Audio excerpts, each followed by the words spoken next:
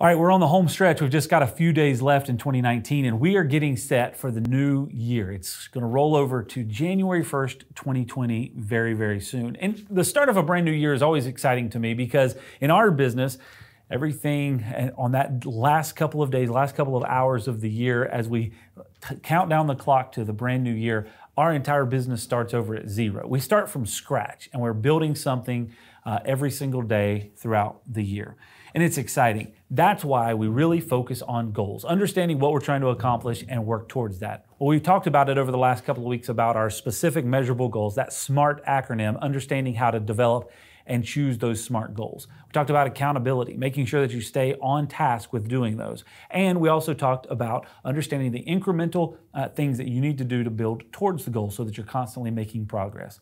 Another thing that we've learned through our organization is once we set goals and once we establish them, a couple of factors make it really stick. One is making sure that you write it down or you document it. If you just verbalize it, you have a less likelihood of actually sticking with it. But if you write it down, if you put it in writing, if you put it in a document and have that documented, then you have a much higher chance of staying on task with it.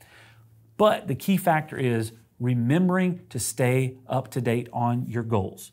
So how often are you reviewing those goals? I found for me, I set a reminder for every quarter, just a simple reminder on my iPhone through Siri to pop up and say, check on your goals. And it's a reminder for me to be able to, throughout my workday, pull those goals back up and see what I stated back in December or January that those goals were going to be, and how am I progressing towards those? How are the activities or the actions that I'm doing on a daily basis moving towards those goals? One of the goals that I had for 2019 was I wanted to average moving at least 4 miles a day.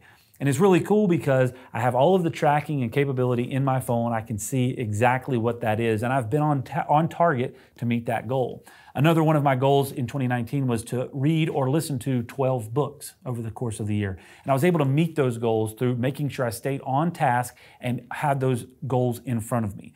Had I just stated that in December or January and I never revisited that, I have a less likelihood of actually staying on point and actually accomplishing those goals. So, those are my recommendations for you. I am a big fan of setting goals because I think you can accomplish a lot if you set those specific goals and constantly move towards those targets every single day. Get to setting those goals and accomplishing amazing things in 2020. Have a great week.